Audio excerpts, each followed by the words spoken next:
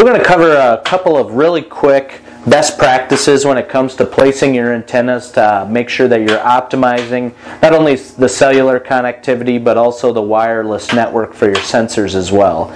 We would recommend taking the antenna that's connected to your cellular antenna port and running that through a wall and placing it outside of the barn.